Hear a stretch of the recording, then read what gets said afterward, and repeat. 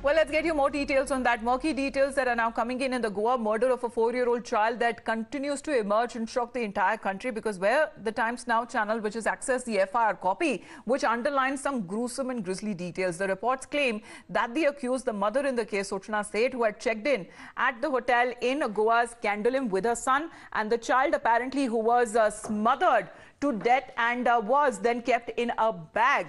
The body was kept in a luggage bag, and thereafter she decided to flee from the hotel, and that too by a car, by road.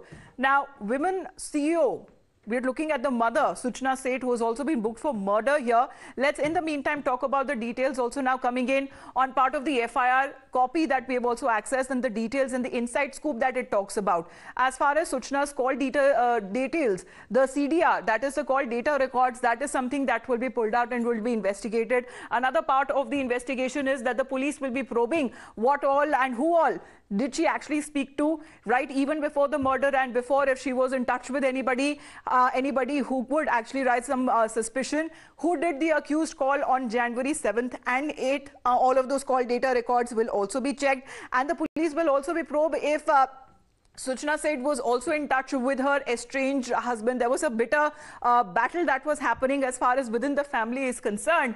And was Suchana was also in touch with anybody in Bengaluru or not? That is another point of inquiry that will be conducted, because here thereafter she had decided right from Goa she will return to Karnataka, and she had decided that she will go back by road. And that amounts to several hundreds of kilometers, this decision that was taken by her. But accused mom, in the first round of investigation, because remember she's been sent to 6-day police custody, and the first round of investigation that happened yesterday, when she was grilled and questioned by the police, the investigation continues on the second day itself. And what is being said and is learned that she told the police that she came from a very disturbed family. And in addition to the postmortem report saying that the child was killed by smothering and strangulation, the Panchnama report also gives out the details of the condition of the child's body as it was found.